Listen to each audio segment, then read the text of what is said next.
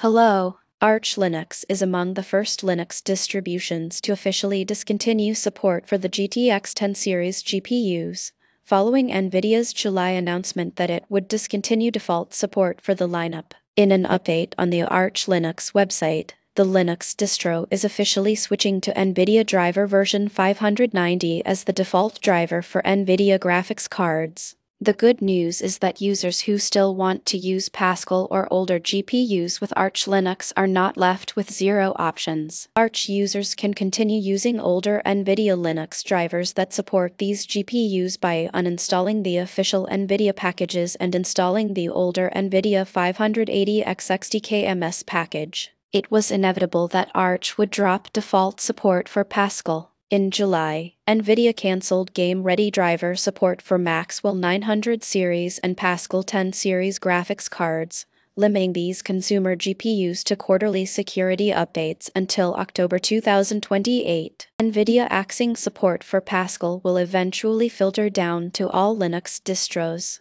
Arch is simply the first distro to announce support discontinuation and is likely one of the first to switch to the 590 driver as its default. Arch is known for using a rolling release model that provides the most bleeding-edge hardware support updates compared to other distros. Arch's update model is so extreme that some updates are known to impact system stability. Unlike Linux support on the AMD side, Nvidia users don't have many options for extended support from the open-source community specifically. Nuvo, a reverse-engineered, fully open-source Nvidia driver developed by the Linux community, has struggled to optimize its code for Pascal because firmware restrictions prevent the GPUs from reaching their default clock speeds. Meanwhile, AMD GPUs made well before the GTX 10 series don't have any of these restrictions and are currently enjoying excellent support from the open-source community, with a recent update giving GPUs such as the HD 7000 series a whopping 30% performance boost in Linux. Older Nvidia cards might not have the same level of open-source support as AMD's, but that doesn't mean they will be made immediately obsolete. Older Nvidia drivers will still deliver competent GPU performance in older titles and will likely deliver capable performance in future games. Generally, Nvidia GPU drivers can play newer games that they might not support, but this isn't guaranteed. Thanks for watching to the end. I'm a real person pumping these out as fast as my computer will allow. If you want to support the channel, please subscribe,